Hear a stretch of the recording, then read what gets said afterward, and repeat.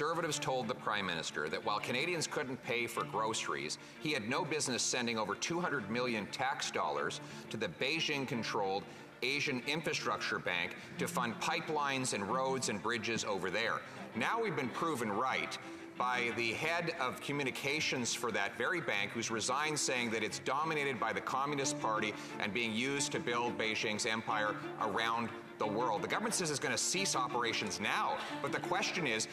where is the $200 million of Canadians' money that he gave that bank? The Honourable Minister.